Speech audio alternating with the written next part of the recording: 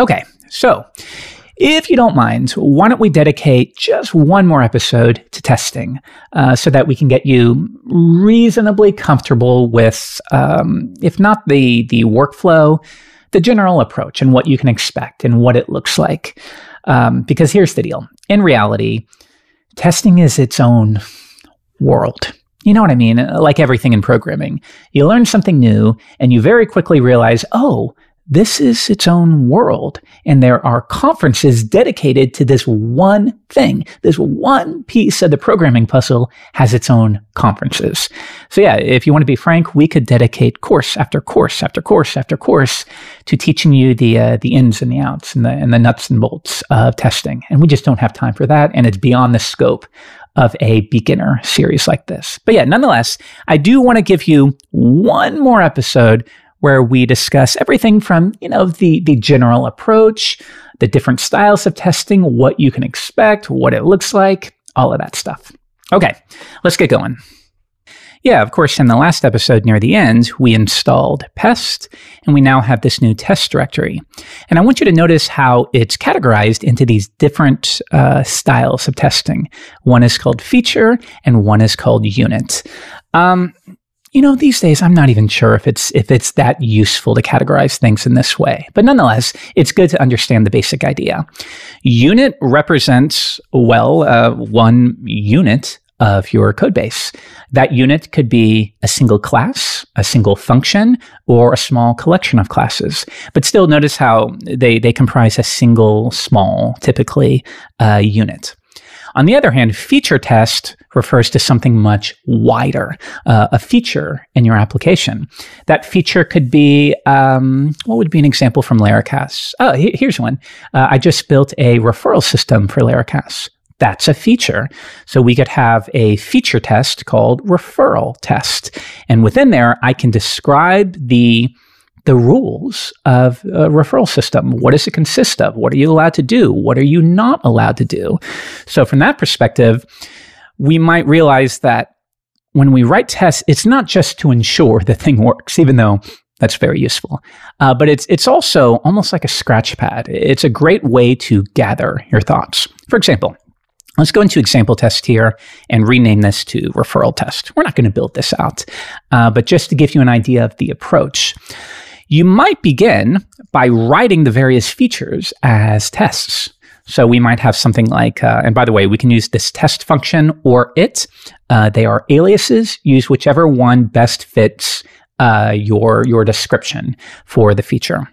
So for example, it allows subscribers to earn money by referring their friends. Okay, so yeah, in this case, this is very top level, very zoomed out, but still, it would be a fine test to write. And it might be fairly in-depth.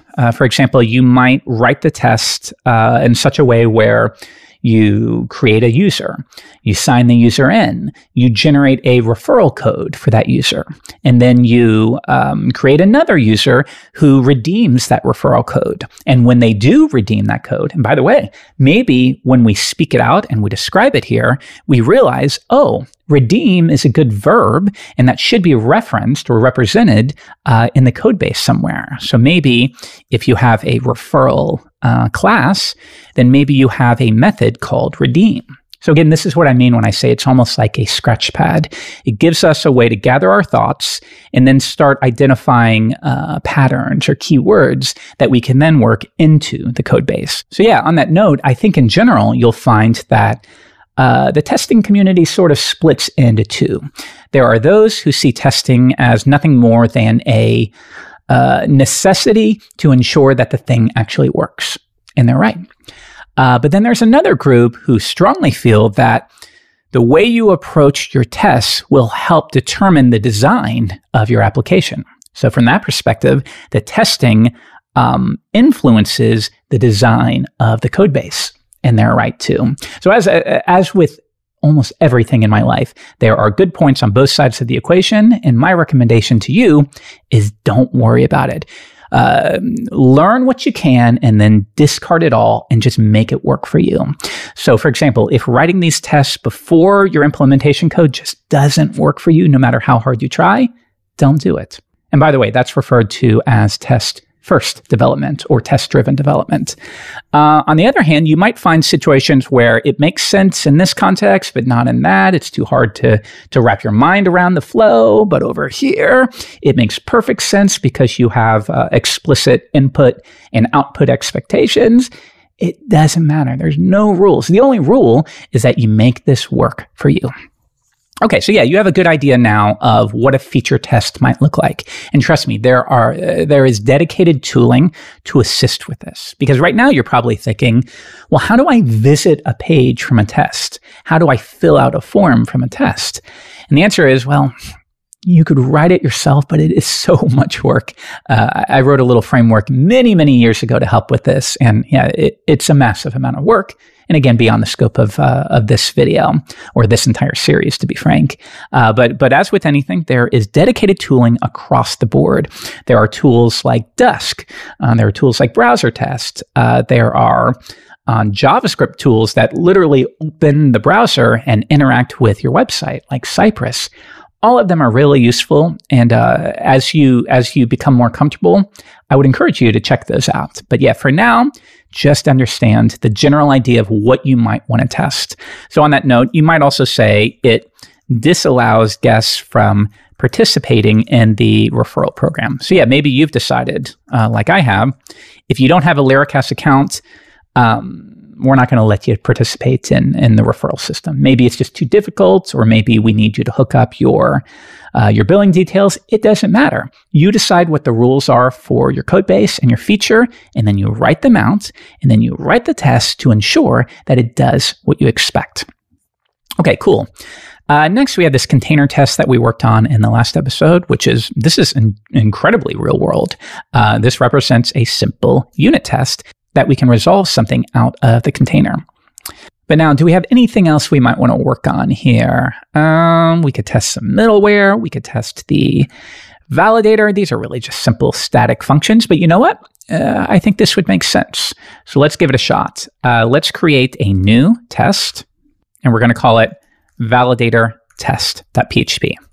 All right, so why don't we say it validates a string. All right, so let's pull in our class. We're going to call this string method. And you'll remember, if we quickly switch back, we give it the value and then an optional minimum and maximum character count. Okay, so let's switch back and we'll say foobar. Okay, so if we run this, should this be valid? Is foobar a string? Absolutely. So let's save that to results and then say expect result to be true. So I could do this, or I could use the method to be true. All right, let's give it a run.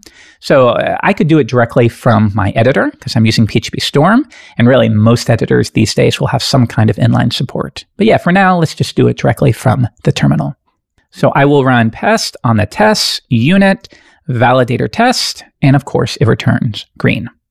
Okay, now I'll give you a little tip though. Let's do this. Let's inline this variable entirely. And we could do another one. So for example, if I said false, I would expect that to be false. And if we give it a run, we already know that's going to work. Let's do another one. And this time, why don't we feed it an empty string? And that should return false because it's empty. Give it a run, and that works.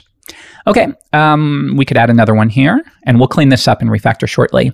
It validates a string with a minimum length.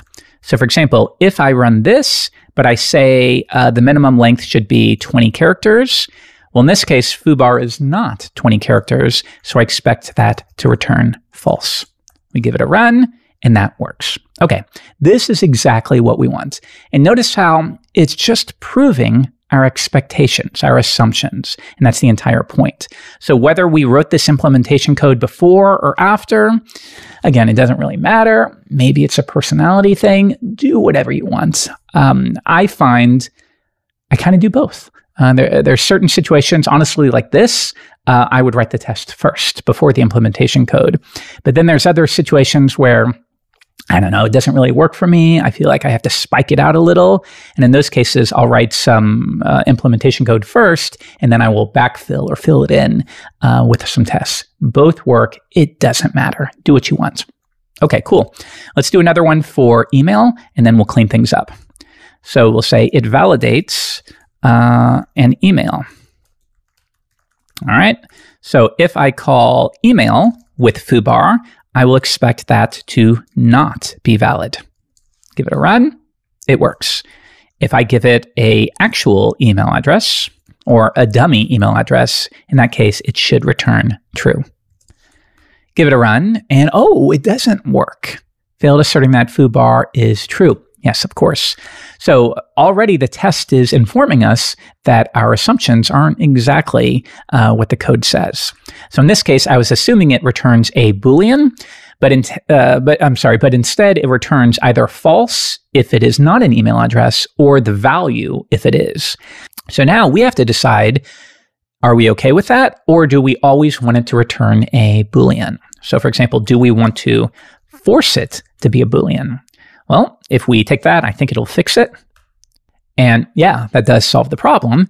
But again, this is a decision that you have to make. Does validate email return a Boolean, or does it return false or the email itself? You have to decide that. And a quick note, we haven't talked about this very much, but you can leverage types to be a little more explicit about the types of input that you expect. And again, we haven't talked about this very much because it's not a high-level topic, but only because I think there is a beauty in teaching the basics of PHP in a very dynamic way. That's the way I learned it, and I feel like it's just easier to grasp when you are not constantly throwing syntax at the viewer, at the person who's trying to figure out how all of this works. But nonetheless, it can be incredibly useful. So a quick little 30-second primer. If I want to be explicit that this parameter should be of type string, then I could write string here. And now if we were to call this email method and feed it an array or an object or a class or something like that, it's going to fail. And it will let you know, hey, you gave us an array, but we thought you were going to give us a string, and we expected you to give us a string. So maybe you need to take a look at this. Okay, and then we can also do return types represented by a colon and then the type. So in this case, if I want a Boolean, and actually take a look at this. So real quick, without the type, if we give it a run, it fails because we're expecting a Boolean in response. So one fix was to manually cast it like this, and that works. However, another option is to declare a return type of a Boolean. So now notice if I run it, that fixes the problem too. So this is teaching us that when we declare a return type, if what we return doesn't match that type, it will automatically be cast in the best way possible to become that type. You can disable that if you want to be a little more strict, but nonetheless, it is an option that you might consider. So in situations like this, and this are redundant, and you still might want to keep that redundancy, but nonetheless, it's not altogether necessary. Okay, small little tangent. If you want to learn more about types, definitely do so, but that's the extent that we will cover in this series. But maybe in a follow-up series, we will dedicate the entire thing to discussing types in PHP and the pros and the cons and the benefits, and I'm repeating myself at this point. Let's keep going. So now, why don't we wrap up by maybe doing one more. So let's do this. Let's go ahead and import this at the top, and that way we can simplify these. And why don't we validate, it validates that a number is greater than a given amount or something like that. So we could say greater than, and we'll say we need to give it the value. So maybe the value is 10, and we expect that to be greater than 1. Well, if we run that, that should return true. Okay, so let's do this. I'm going to call this method only using pest, and that declares that, well, you can skip all of these right now. I'm only interested in this one test alone. So we give it a run, and notice we only have one test here, and it failed, of course. Call to undefined method validator greater than. Okay, so now we're taking a test-first approach.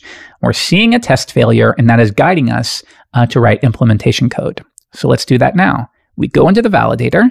I create a new static method, and we're going to call this greater than.